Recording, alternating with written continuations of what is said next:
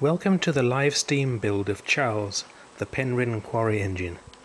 This is being built to 1/12 scale, to run on gauge 1 or G gauge 45mm gauge track. Let's get stuck into the valve gear. I found Trevor Thompson's write-up in Garden Rails forum very useful for terminology and layout. I'll put a link in the description. Dismantling the loco to drill the frames for the valve gear rocker bearing, one side at a time, using the smoke box as a counterweight. The frames lift off from the axle boxes when the keepers are unscrewed. The first frame in the vise. Hole drilled for tapping 7/30 seconds by 40 TPI. The hole is 0.2 inch from the top face and 3.720 inches from the front face. The thread has been tapped with the tap held in the 3-jaw, the chuck rotated by hand, and the carriage manually traversed. Plenty of cutting oil used. Here's the rocker bearing. Brass 1/4 inch AF hex, head 1/8 inch long with 7/30 seconds threaded for just over 1 inch. Power threaded in the lathe with a die in the tailstock, running at 200 RPM. Drill through 1/8 for the stainless shaft. Just parted off a 1/4 inch filing button, using a wire in the tailstock chuck down the bore so that I don't lose the piece amongst all the swarf. 1/8 steel outside rocker link, using the new filing buttons on one end and 3/16 buttons on the other. I've just been filing the taper between them. This is to match the tapered appearance of those on Charles. I placed the hole centers at 1 inch to make the knuckle link more in line. The drawing called for 0.8 inch. I made sketches for the knuckle and link pins, turned from K&S 1/8 brass rod with a 2.2mm diameter plain section for the bearing surface. I went with a cheesehead look in the end, as they needed slotting for a screwdriver. That's the right side completed. The small link is from 1.6mm sheet and is 3/16 wide with 2.2mm holes drilled with 1/2 inch centers. The left side link blanks drilled, and the larger one tapped 1/8 BSW and 8 BA, with the filing buttons ready for filing to size. The small link blank is a 1/4 inch wide, and use the same vertical slide setting as the larger link when drilling the holes. The large link is tapered from 1/4 inch down to 3/16. It was an hour or two of happy bench work. Starting on the eccentrics, I had some 3/4 inch steel bar in stock, so I use this rather than get in something a little larger that I can turn a flange on. I'll have to add a plate later. Here's the whole bar in the chuck. I've just cut 4 grooves in to mark where I will be hacksawing. The eccentrics will be 3/16 wide. I'm using the OD of the bar. Hopefully the little pits will retain oil. Drilling for the reamed 5/16 axle holes. I clocked a 0.3 total indicator reading, or 0.150 offset, using the 3/4 inch bar, then carefully removed it and inserted the blank. I wanted the piece to be fully inserted into the jaws. The setting remained near enough. Finished reamed, ready for hacksawing apart. I didn't want to waste material with my 1/8 wide parting tool, and the job is too extended from the chuck anyway. 2 pieces sawn off. I didn't allow myself much margin for error, so I had to be very careful. After the first was cut, I faced off the blank, so each cut piece has one smooth face. Both pieces faced to length on the gluing faceplate, held on with superglue. Only 2 thou cuts were taken, and at 200 RPM. The central piece is also glued on. It's 1/8 thick. I use it to set the compound slide from, as I didn't know what the glue thickness would be. A grub screw hole was drilled and tapped M3 in the vertical slide. I'm using flat-faced grub screws. Another bar too far out from the chuck. This is a piece of now 0.990 inch diameter brass bar. I've just parted off 2 eccentric straps. A nice boring, light skim off the top and parting job.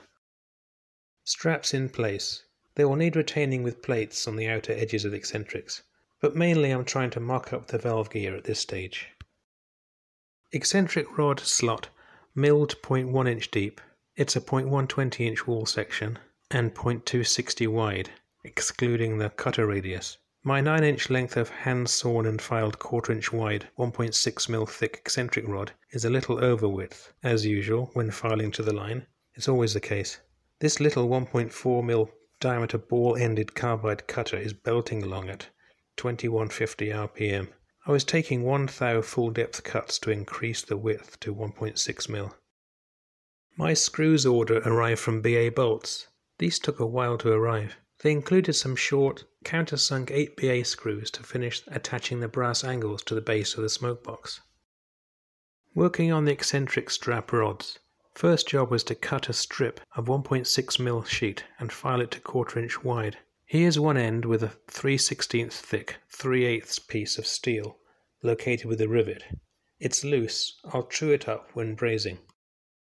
Cooling down after silver brazing. The rivet is in the position of the pivot hole. The finished end, cross-drilled and tapped 8BA on the crooked end, then milled with a large slitting saw to accept the 1/4-inch thick expansion link. Then the radius was filed with the 1/4-inch buttons. Here's the other end, drilled and tapped, ready for milling. Here's the trial expansion link, scallop so that the strap rods can travel enough, from a scrap of steel 1/8 thick by 1/2 inch wide and 1 inch long, with the strap holes on 3/4-inch centres to keep the movement to less than 25 degrees. Making 2 more sets of screws for the left-hand cylinder, valve rod and knuckle link. I've just sawn the screwdriver slot with the junior hacksaw, using the magnifier to get it as central as possible. Making the screw from my sketch, using the 8BA nut to show me where the usable length of thread ends so that I can turn the 1/8 length. The screw is mostly complete.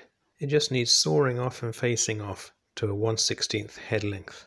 The plain portion is the bearing surface. The 2 finished screws, the 1.5mm spacer and the link for the left cylinder. It should have been 1.4mm actually. I had to remake it. That's the front end complete. Now I can get back on with the expansion link. A new expansion link with a straight slot. I had to make the link wider to allow enough room so the extension rod wouldn't foul with the eccentric strap rods. Making the reversing arm, 1-inch centres using 0.3 inch and 3/16 filing buttons. Part the way through sawing off the flanks. This is 1/8 inch steel. That's one I prepared earlier. It's so nicely proportioned that I remade those at the cylinder end. I will reuse the old ones for the inside rockers. Making a start on the lifting arm. I marked the curved lines using those brass pieces, holes drilled in the vertical slide for bosses to be brazed in. 3/8 and 1/4 inch bosses, 1/2 inch long, drilled 1/8 and the other tapped 8BA, fluxed up, ready for silver brazing. Cooling down. I put it in the citric acid when it was fully cool. Just over 5 minutes was enough to remove the flux. Finish filed to shape, now in position. I drilled and tapped the large boss for M3 grub screws to secure it to the lifting shaft. I needed to braze 1/4 inch bosses on the expansion link for the lifting arm to engage with. These are tapped 8BA. In position with screws in, so that I could measure the expansion link hanger centers dimension, I added 40 thou and it came out at 0.721 inch. Marked out and center punched on a remainder of the 1/4 inch by 1.6mm filed steel strip cut from sheet. The 2 pieces produced together. I used the first as a drilling jig for the second piece. Drill through 2.2mm and ends filed with the 1/4 inch buttons, both at the same time. In position. Now to fit the reversing arm to the shaft. Extension rod mocked up with wire.